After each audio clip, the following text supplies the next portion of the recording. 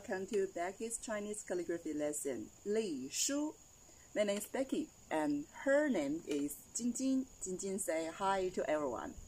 Okay, so before we really start our course, we have to make some preparation.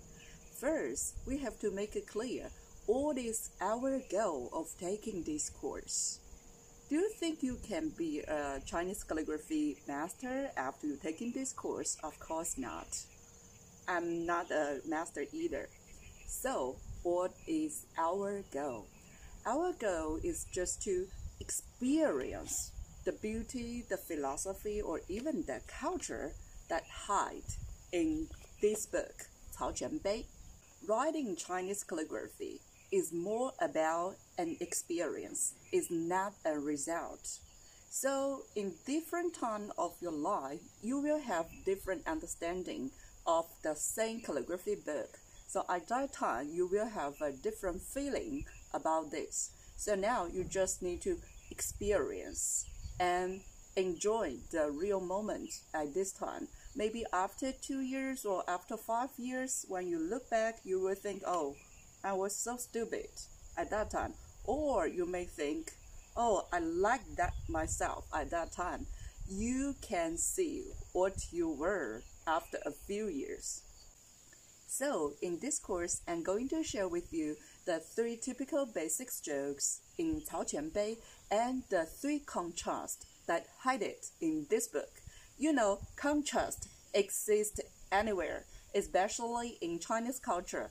Yin and Yang plays a very important role in Chinese culture. When it reflects in Chinese calligraphy, it's contrast in everywhere. And what materials do we need? First, you will need a calligraphy book, Cao Quan Bei. You may can buy it on Amazon, but I will offer you the several characters that I show you in this course. And then you need a calligraphy brush. This brush is about 3 centimeters. So basically, you don't need a too short or too long brush. It's a yellow whistles here or mixture. Okay, then we may need 2 bowls. There are some typical bowls for Chinese calligraphy. One for holding water, which we call 笔洗, is for hold the clean water to wash your brush. And this one is for the ink. So if you can find something special for the ink and the water in Chinatown, you can use that. For me, I just want to make it easier. I use like a normal bowl. But this one is especially for wash the brush. And of course, we need some paper. And for paper, I recommend you to use 手工毛边纸, which means handmade calligraphy practice paper.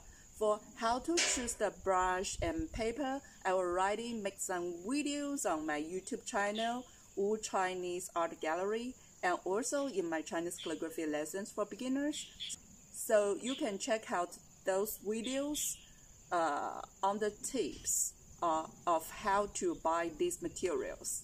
Okay, now let's begin our real first lesson.